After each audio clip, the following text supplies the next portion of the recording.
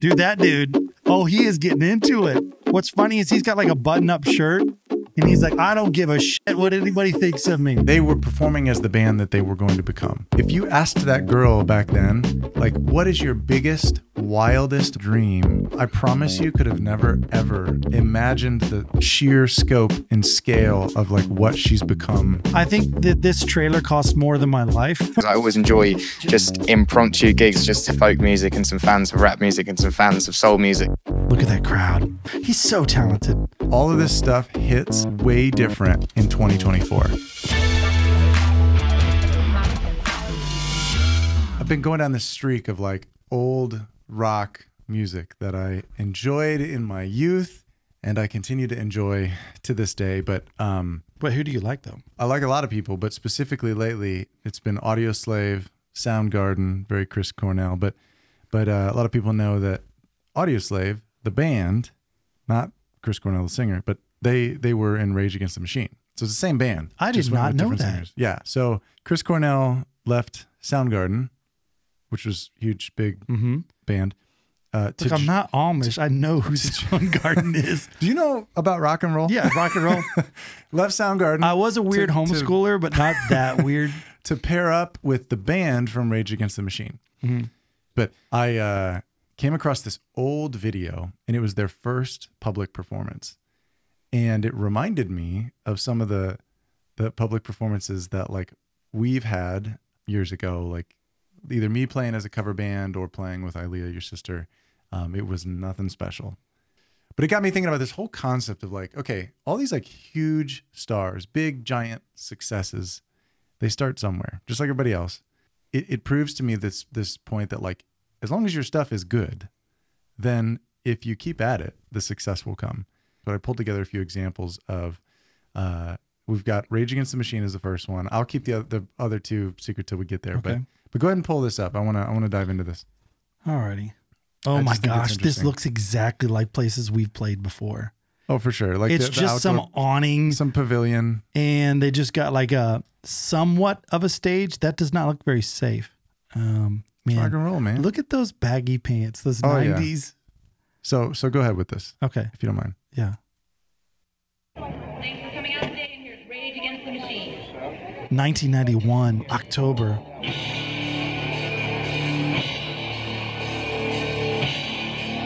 Killing in the name it's actually, that's pretty badass.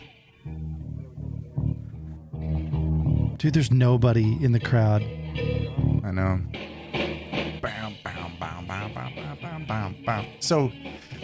So pause for a second. Skip ahead to like I don't know, like a minute and a half in for whatever reason. So they do "Killing in the Name of," but he doesn't actually sing it at all. What if they didn't have words back then? Yeah, they may not have. So there's 2 minutes. Yeah, just go like right there. Let's just see what we get here. So this is their first performance? Supposedly. There's one person.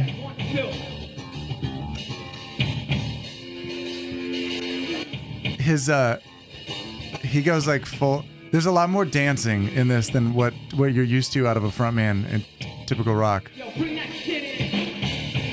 Oh yeah. Dude, they're giving it their all though.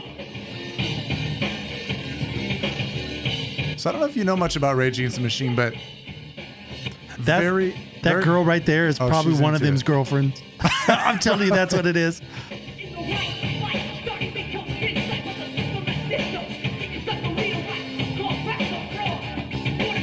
Dude, I used to jam out to this shit driving down my Jeep. Oh yeah, driving to the beach before I go surfing or something. I would do it before I went mountain biking. Okay. So Skip, so point here being that like these guys are giving it their all. This sounds, by the way, like just like the album, like that rendition, like that is what the their album performance. sounds like. I mean, the audio sounds like shit because well, fine, it's but I'm saying their execution. Camcorder. Oh so yeah, it's not like that was a less than type show. But like even if you skip like halfway through. Oh my goodness, this is a pretty long show. It's a 30-some minute. Yeah, they did several songs. So 30 minutes in, there's only 4 guys. Right, exactly. And then go to the end. Right there. So they've brought a crowd. which Okay. is, you know, obviously a good sign. About 11 people. About 11 people. Dude, that dude. Oh, he is getting into it. That guy's an early adopter for Oh, sure. yeah. Ahead of his time. What's funny is he's got like a button-up shirt, and he's like, I don't give a shit what anybody thinks of me. He looks like one of the nerdier guys in the crowd for sure. Okay, so enough of this. Skip to the next video of these guys. So we went fall of 91, and this is Pink Pop Music Festival 1993. So the span of 2 years or less. Okay. Go ahead and Oh my gosh.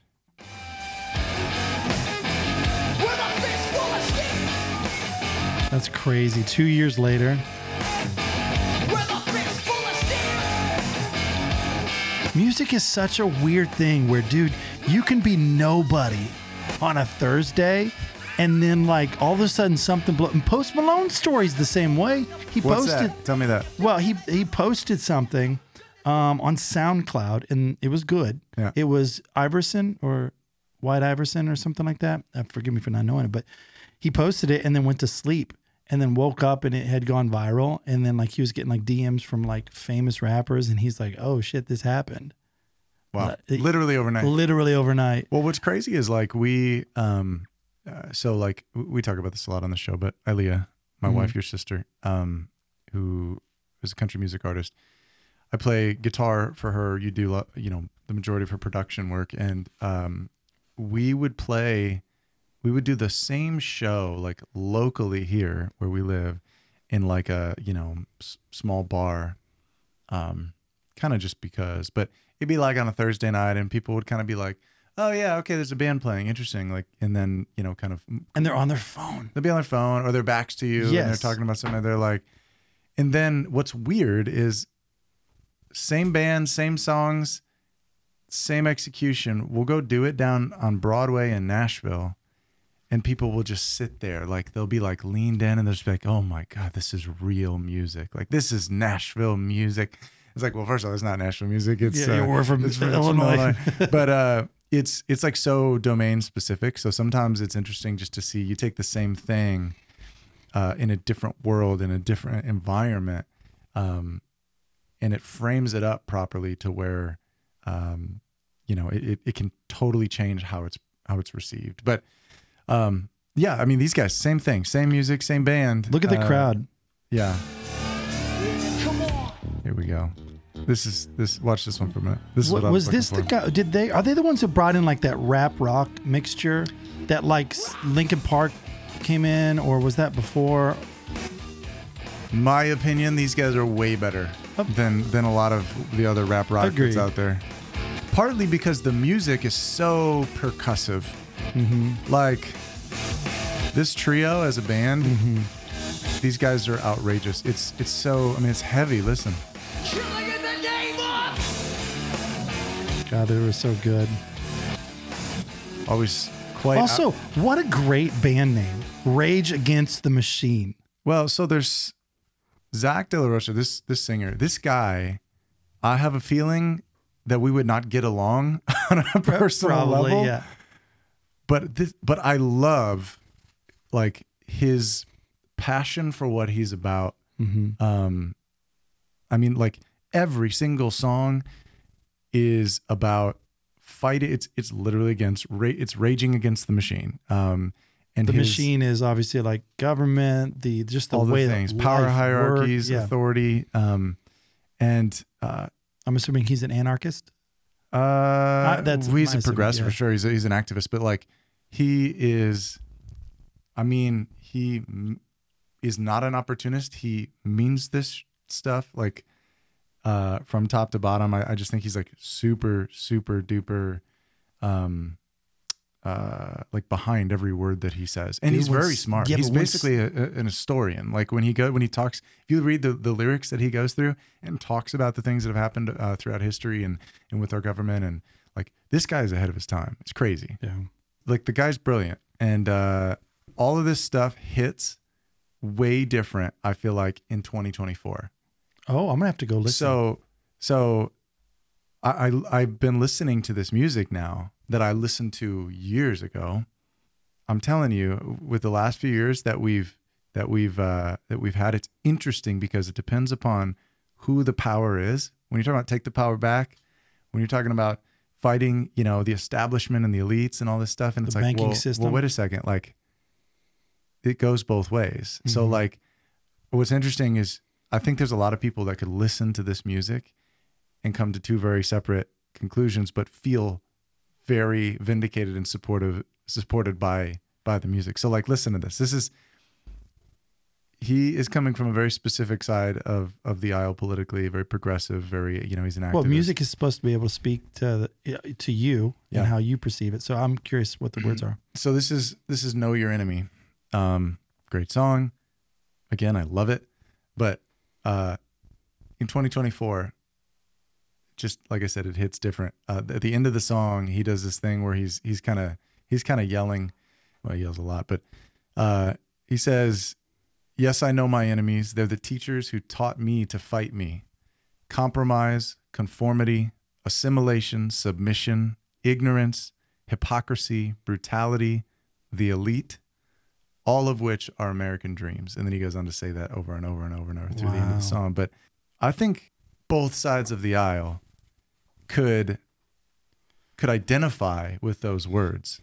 I think the people do. I don't think a lot of the leaders would. No, but I'm saying, like, I don't really care your political affiliation. You could probably read those words and feel like that's your anthem a little bit. Well, I feel like a lot of people actually want the same things. A lot of people disagree on how to get there. But what happens is the powers that be, the elites, actually get us fighting amongst each other about dumb things. They'll put it in the news. They'll make movies about things. They'll exaggerate things. And then what ends up happening is we're fighting over that shit, and we're not worried about, oh, they're robbing us blind. They're, the banking system, the inflation from our government, the laws they're putting in place, our freedoms are going, and they're all hiding it and disguising it as safety. Yeah. Yeah, I don't know. I just... Interesting. Read that one more time. "Yes, I know my enemies. They're the teachers who taught me to fight me. Compromise, conformity, assimilation, submission, ignorance, hypocrisy, brutality, the elite, all of which are American dreams."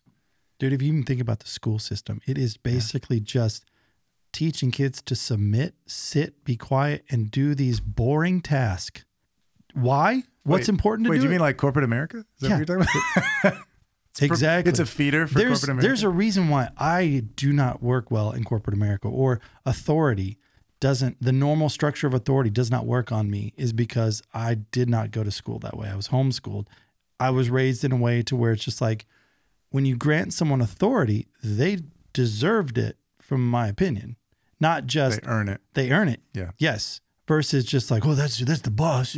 That's why I'm not afraid of being around like megastars or any type of artist, actors. It never bothered me. They're just a human. Oh yeah. Like, I mean, I hang out with megastars too all the time, just so we're clear. I'm just saying, I've been around a lot of famous people in my life, and only one person I've ever gotten nervous, and that was because they were an actress on Star Trek. And I'm a nerd. I really am. Anyways, side tangent. Yes. I just thought I'd share that. I thought it was interesting. I was like, as I listen to stuff, I'm like, man, this resonates differently than I think the original intent. But that's Rage Against the Machine. Go to the next one if you would. Yeah. So before we go on to this next one, the point of these are, I think, just to show, like last podcast, we talked about failures and success and like just keep going. These guys could have been discouraged, and we've seen it before, man. How an artist will show up. There's only 20 people here. I'm just gonna play. Just phone it in. It's like, dude, give it everything. Anyways. Yeah, and they did. Like that entire performance, that 30-minute or whatever performance on the pavilion, it looked just like what was happening at that music festival. Yeah. Like they gave it 100%. Like the final song, he was like screaming until his voice wasn't there anymore, and he was like on his knees, and he had like thrown the mic stand. Just like he was being who they were performing as the band that they were going to become. Like there was no different. It was sort of like what do they say? Wear the dress for the job you want, not the job you have. They were dressing for the job they wanted for sure. But I don't think they were dressing like it was for real. I think sometimes like that, if nobody's there, it's practice. All right, give it everything. This is an on-stage practice. If there's 12 people here, give it all. Yeah. And also those 12 people that are watching, oh my Lord, they become fans. Like, you gave me all that. And it's like that one dude in the red shirt who was freaking out in the button up, who just got off work. He's like, he felt that music. Like, he's like, he had some rage, huh? He had some rage. And I love it. All right. So who's this? So go to 44 seconds in. Okay. 44. Taylor Swift, 44 seconds. So this is 2005, as it says. Yeah, go ahead. Short clip. Record. Oh my gosh, she's so young. We should be. I'll bet she's beautiful. That girl that talks about, and she's got everything. 2005. All right, so that's it. I think She came to Nashville. So as he said, she had come to Nashville last year, at this time. But like, you watch that clip, and you can play it again if you want. But you see someone who is clearly still like perfecting their craft, still honing. I think even Dude, that's a little girl. how to strum and play, how to like, you know, there's some notes there that were like, okay, play it again, if you would. Yeah. Sorry. And it is a girl. You're right. This is almost You're 20 years ago. Of her first big record. Everything that we should be. I'll bet she's beautiful. That girl that talks about, and She looks uncomfortable, and she looks like she's reading lyrics. Yeah. Don't get me wrong. She's good. She's clearly talented, and she's good, and she's very young here. But part of the bar that I'm measuring against is what I want you to show now, which is the Taylor Swift of today. This is the trailer for her Eras tour. So again, look at the contrast from where she came from to where she's at now. Jeez. What is that, 50,000 people? So in 19 years? This has been the most extraordinary experience of my entire life. Don't give up, people. Right? Gosh, the production value. We're about to go on a little adventure together, and that adventure is going to span 17 years of music. How does that sound? She has 17 years of music? Yeah. That's crazy. Welcome to the acoustic set. I mean, the production of this is incredible. I think that this trailer cost more than my life. By a factor of 20. Yeah. Dude, what's so weird? When I was talking to some people in Nashville, I was talking with them, and we're trying to set up a meeting, and it had to do with a movie that I'm doing this summer or this fall. And the guy was like, I'm sorry, I'm late. And I was like, it's all right, buddy. What's going on? He was like, well, Taylor's in town, and it's just crazy right now. He was in Nashville. I'm like, oh, okay. Taylor's in town. Taylor's in town. Okay. And I was like, well, what does that mean? He goes, everything's open. Everything's closed. Nothing's normal. The roads are blocked. Every house is booked. He's like, and I'm just so excited to see the show. He's a 50-year-old man. I was like, oh, she's like a wave that overtakes a town. Yeah. Yeah, dude, she's People she can hate on her. Redefined what it means to be a star. And what's crazy, you know, back to that original video in 2005, like if you asked that girl back then, like, what is your biggest, wildest, most outrageous dream for who you could become as an artist? Like, what's the star that you see yourself being? She could have, I promise you, could have never, ever imagined the sheer scope and scale of like what she's become now. But her transition from country into like pop was so country. good. It didn't feel like, ooh, I'm now the bad girl. I'm gonna be singing like this inappropriate music. It was fun. It was great. Well, part of I think what's so gosh, great. she's so young. Yeah, what's so great about Taylor Swift's career, though, is that it has been the story itself is one of writing and rewriting and like of evolving and changing. And you've sort of been able to watch over the last almost 2 decades where she started as this young, you know, kind of innocent singer-songwriter type of vibe. Right. And now she's this explosive pop star. And her fans are legitimately fanatics. Yeah. Like, we did one podcast on Taylor Swift, and we get more comments about that than, I mean, just the in-depth, long ass paragraphs of comments. Yeah, yeah. The Swifties are something else. They're gonna they'll probably be all over us. They for this, love her. Yeah. Like, you know, some people are like, yeah, I love, you know, Toby Keith. I love this, but it's like passive. You talk about like brand loyalty. Oh, all she has to do is like, hey guys, I have this album. It's purple. They'll buy it. Oh, and also it's in yellow. They'll buy it. And then, oh, it's also in, you know, I wore this dress on the cover. It's all the same album. Taylor Swift could be like, go on our Instagram and be like, okay, Swifties, what I'm planning for next week is we're going to overthrow the country of Ghana. And they would be like, it's already done. Yeah, they'll be like, we'll have it done before next week. Yes. It's and they'll do it with her music playing in the background. That would actually be, there's a music video idea for you, Taylor. Oh, what's this one? Okay.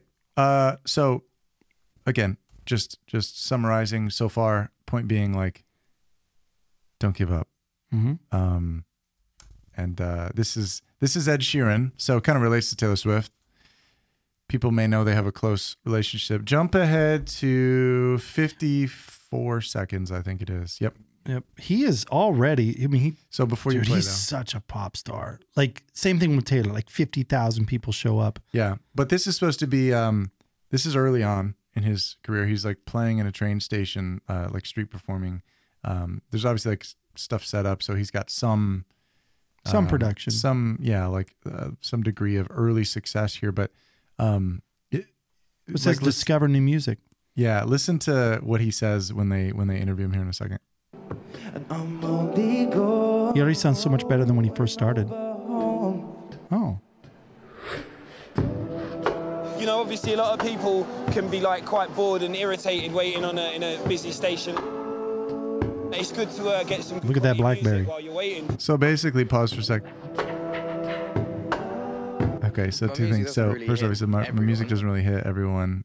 Well, not then maybe, but it does. It does. It ends up that way. You know, it's kind of funny to like look back and hear him say that. But also, he's not. If you look at him, he is not what you would. No. Like, I'm not going to bash his looks, but like he's not like. Pick someone who's like, oh yeah, he's going to be a mega star. Like maybe the guy from Maroon 5. You look at him, you're like, yeah, he's tall, slender, he's good looking. Of course, you know, girls are going to love him. But like, he's just so good. And he was relentless. You're talking about Adam Levine? Is that who you're talking about? Yeah. Like he's a good looking guy. You look at him, you're like, of course, yeah, he's going to be, you know, he's going to be a pop star. Yeah. One day Adam Levine will be famous. He'll be a big star. He's got. But what I'm saying is he's more popular than Adam Levine is. There's been a lot of times where people are you trying to start a feud? I mean, a Sheeran Levine feud? Sheeran Levine. Well, I mean, his fans are way more into it. That still sounds like you're trying to fuel the flames of a feud. I'd be so fine with that. That'd be fine. Yeah. You're fueling feud flames. I'm just saying, having been in the music industry, I've seen it to where people are like, well, she's great, but she's not good looking enough. So she's going to be a writer. Or he's great, but he's just, no, he's not good looking enough to be a front man. I've heard that before. And they've made them backup singers. We've seen it throughout, you know, you look at even watch movies. You're just like, oh, he's just not good looking enough for the front guy, you know? Well, I just think he's got some wild hair, for one thing. Well, it's like those, yeah, I agree. What's that one band with the guys, they look like twins. They were African-American. They had long braids, and they ended up being fake music. Yeah, what's their name? The Something Boys? Oh, now it's going to bother me. Let me look that up. There was a great documentary on it. Is this, these are like pretty new? No, they're in the 80s. Oh, I thought you were talking about. They were there. So let me pull this up. While you're doing that, I just wanted to comment. I thought it was funny that the guy basically said, the guy they interviewed before this essentially said like, yeah, it's really boring otherwise here, so we might as well have like something to listen to. And then for him to say, actually, like push play, let it play for like 10 more seconds or something here. Whoops, I just skipped to the next one. Give me a second. I'm new at this, people. Because he talks about how like his music's not really for everyone, and then he kind of talks about how there's different styles. So go to like, yeah, there you go. People can be like quite bored and irritated waiting in a busy station. It's good quality. He needs a bottle of water. My music doesn't really hit everyone. Otherwise, I'd be a very lucky man. Hey, past Sharon, you did It it. should hit some people today. Buddy, don't hopefully. worry. If there are some fans of folk music and some fans of rap music and some fans of And so music over talented. there, And pause that for a sec, they Steve. might dig it. Folk music, rap When I music, and started soul using the music pedal, is kind of what he's. That's his brand. Like Yeah. that is what he's stayed true to that, and he's All having continued a to do British that. accent that's so heavy. You're like, would you say? But this is great. He's so talented. Like you watch him perform. Have you ever watched like one of his concerts? Well, that's the next video. Oh, okay. But we can. Were you gonna? Oh, well, all I was going to say, Milli Vanilli was a band from the 80s. Good looking guys. They could dance really good. Well, the guy who sang was just like a average looking guy. And they're like, well, you're the just. So what they did was they had the guy who could sing record the parts and have these guys lip sync live. Really? Oh, yeah. Milli Vanilli. It was 80s music, went straight to the top. So the actual vocalist was in the back. No, so they all just not lip even- synced the so- entire, every single So show. the vocalist wasn't even on stage. Never. They were just like, all right, guys, you look the part, but we're not going to have you record the album. I recommend Weird. there's a documentary out on HBO about it. Oh man, is it? I don't remember what it is. I'll have to look it up later. But dude, it was such a That whole concept is so strange. Like So- it's one thing to like lip sync your own words, but to have somebody else. somebody else actually featured as the primary vocals, And they sold then millions of albums. And That's it's this crazy. one dude who kind of orchestrated the entire thing. He was like, these guys are dancers. They look good. They looked the part. And like the girls, of course, just loved him. And they had this other guy be the background vocals for it.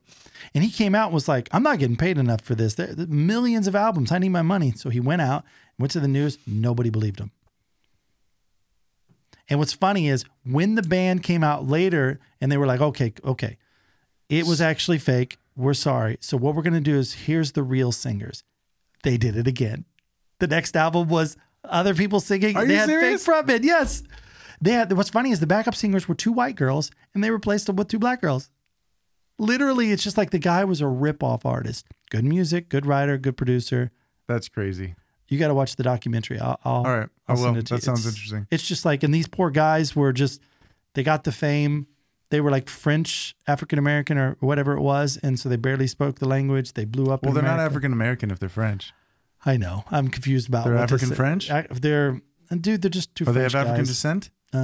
Yes, that works. Yeah. African descent. But either way, yeah. Just trying to figure out. It's pretty sad. One of them ended up getting really hooked up in the drugs after it all fell apart, and his life, just went downhill. And one guy's happily married and kind of hides his identity that he was part of Milli Vanilli because they had death threats on him. Like This is weird. Fans were. We it's all gotta, right. we gotta watch that and then Yeah. we'll do a breakdown because that's interesting. We gotta watch that documentary. All right. So what's this? Oh my gosh. So this is Ed Sheeran Ed. now-ish. This is like in his mathematics tour. We'll watch this for a few minutes. you that have never seen a concert of mine before, this thing at my feet is called a... So it's basically what he did on the last one. It's completely live. There is no backing track. It all is recorded on the spot, controlled on the spot. And he's a big fan of that 10,000 hours. He said it works. You press record like that, and then you press play, and it plays back. And then you can loop on top of it like this. This type of stuff is so fun at a concert when there's so much like lip syncing and stuff. It's like, do it live. Look at that crowd. And this became an entire genre too. Like for a yeah. decade, like people have done this looping thing, and it was huge for a while. It's kind of like tapered off maybe, but Look at that. he made it huge.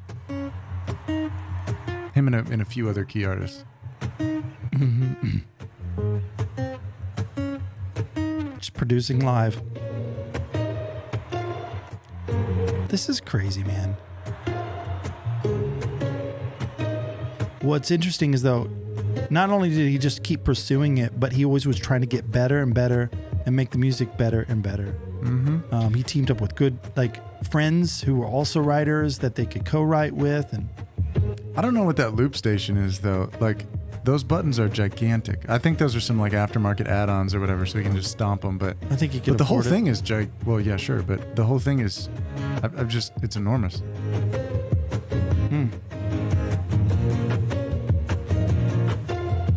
He's good though. Like when That's he starts cool. The in, screen looks like it's a record. Yeah. Oh, it's actually moving too. Yeah. It's like one of those moving walkways in an airport. That's so cool. They have to set that up every place they go, probably. Oh, yeah. I'll bet you he comes with like 3 or 4 semis. Probably 12. But like, this stuff's good, man. Like he's so good. He's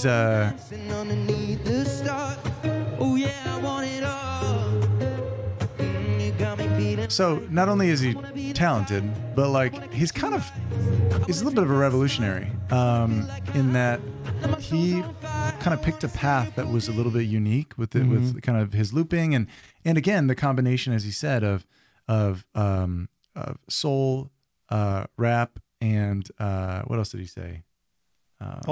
Folk, yeah, folk.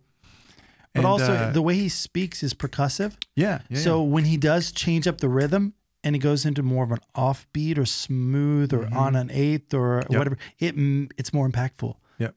And it's just then 100%. when he goes back into the percussive, it's like it makes you pay attention to what you're listening to. And I think brilliant. Maybe it's partly because of how he builds these tracks, like with a looper or whatever. But his guitar playing can be very percussive at times. So he because it needs to be. So he totally gets that aspect of the music. But he picked a path that was kind of unique and stuck with it and kind of cornered that not only that segment of the market, but exploded into like totally mainstream and was huge everywhere. And like I just wonder for all 3 of these instances if there's ever these moments where these guys like look back at day one and just think like, man, could I have ever imagined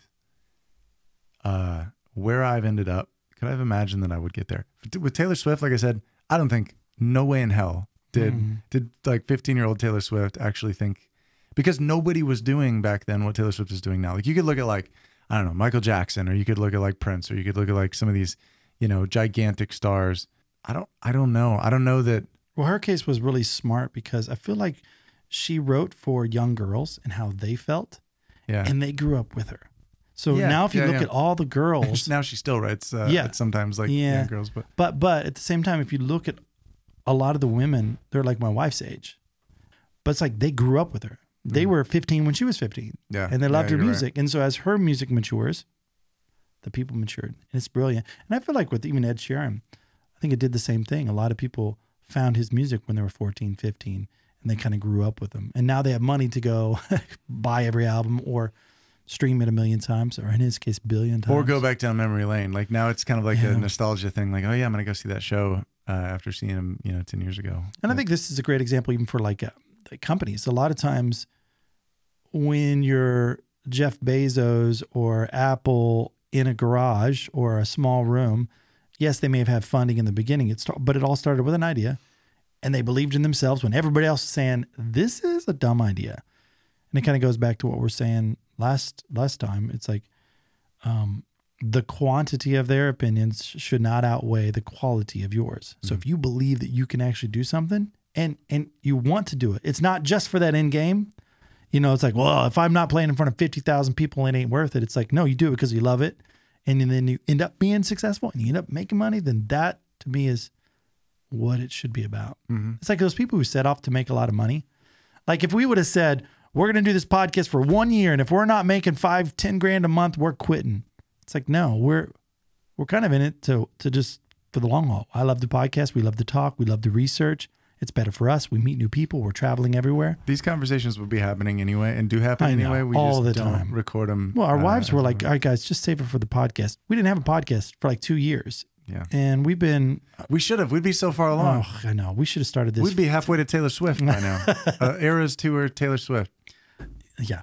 All right. Anyway. This is a good point. I mean, this podcast will probably get copy struck 12 times, put comments to say, please don't, Don't overall do it, though. YouTube. Yeah, let us know what your favorite bands are, and share or favorite like journeys of a band. Like I think of like Foo Fighters, which is a great story of like, like Dave Grohl originally doing all the songs, and then I think it was like wasn't it Kansas? I think that did that. I think it was Kansas. It was one guy who recorded all the instruments in his basement. If you have also like links to a video that is like someone on their first day performing, like share it in the comments. I want to see it. If it's like If it's like Ed Sheeran's first show, I want to see that. I heard some of his He probably early on doesn't want you to recordings. see that. No, I've heard some of his early on recordings, and they weren't great. I mean, he even played them on a show and was just like, "Here you go," and everybody's like, "Oh," he's like, "Yeah, it wasn't great," but I kept practicing.